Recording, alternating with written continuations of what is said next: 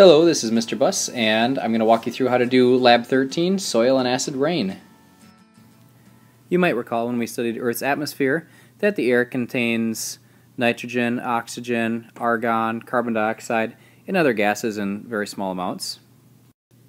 You might also recall that deforestation, combustion of fossil fuels in automobiles, and power plants are some of the factors leading to a rise in atmospheric CO2 levels. When CO2 in the atmosphere combines with water or H2O, the result is carbonic acid. Carbonic acid is a weak acid, but it does enough to make the rain slightly acidic, giving it a pH of about 5 or 6. Recall that with the pH scale, in the middle a pH of 7 is considered neutral, a pH of 1 is considered highly acidic, and a pH of 14 is considered very basic. So in this regard, water is typically neutral and it would be about 7, and the carbonic acid has now shifted the pH to about a 5 or 6 range, which this is a logarithmic scale, and so a change from 7 to 6 and then 6 to 5 is actually a change of pH 100 times. Although carbon dioxide, which forms carbonic acid in the atmosphere, gives you a significant change in pH, what really can make a difference is the addition of sulfur dioxide, or SO2. When sulfur dioxide combines with water, the result is a very strong acid called sulfuric acid, H2SO4. Sulfuric acid is a much stronger acid than carbonic acid, and now rainwater with sulfuric acid in it is going to have a pH of about 4, which is 1,000 times more acidic than a neutral pH of 7. So what's the source of the sulfur dioxide? It's the burning of fossil fuels. So in this lab, we're going to take a weak sulfuric acid solution and pour it through 2 different soil samples. One soil sample will just contain organic material, and another will contain limestone or calcium carbonate, which acts as a buffer.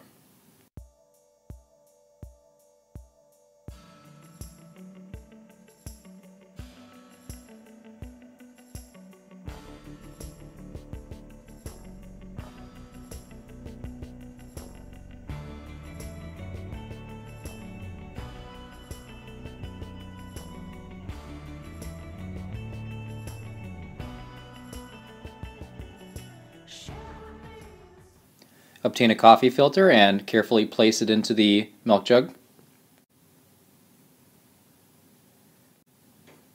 Obtain 2 scoops of soil A. Carefully transfer the soil into the coffee filter to the bottom of the coffee filter. Go ahead and place a 250 milliliter beaker. Find the acid rain container, and please make sure to put on some goggles for this experiment. Pour 100 milliliters of acid rain into a 250 milliliter beaker. Hook up a pH meter to the LabQuest device. The pH meters are fragile and very expensive, so please be careful with them. Alright, when using the pH sensor, one common mistake people do is they just try to rip this pH sensor out of this container, which will work, but it's a terrible way to do it because you're going to break the sensor. So the best way to do it, the way you're supposed to take this out, is to unscrew the cap, and then unscrewing the cap, set this bottle aside so you don't spill it, and then this will just come right off. Okay. When this is tight, then it's going to tighten the gasket here, and it's going to be hard to take off. Make sure that you rinse off the storage solution using a bottle of purified water, and then you can rinse it over a towel at your table or over the sink. Okay, and then to check the pH, just simply put the pH sensor in the solution that you're checking.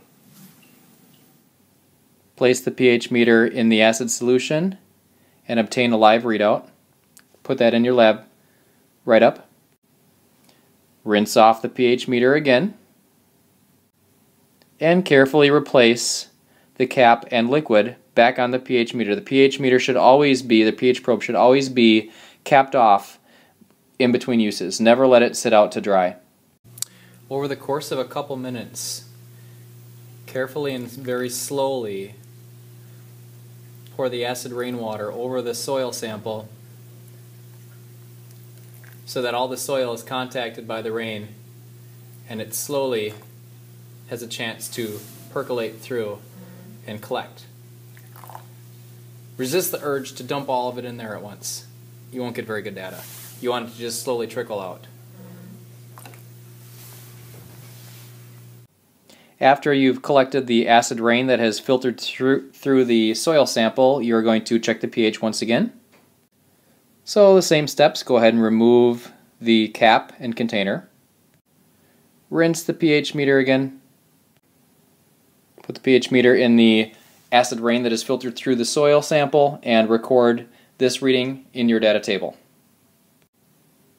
Rinse off the pH meter again and return it to its cap with the liquid storage solution.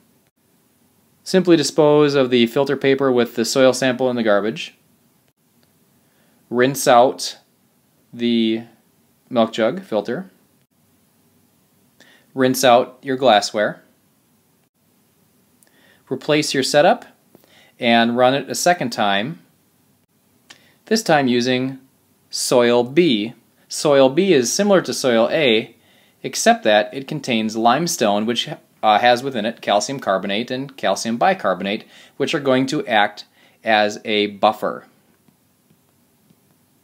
And you'll see what effect that's going to have on the pH.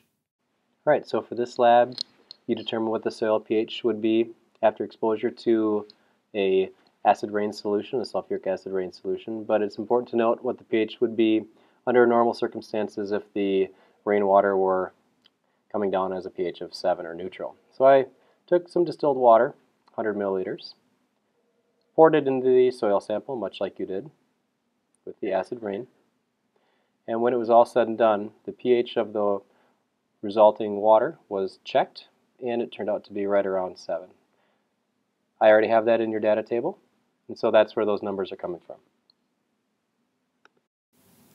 Please make sure to clean up and have a good day.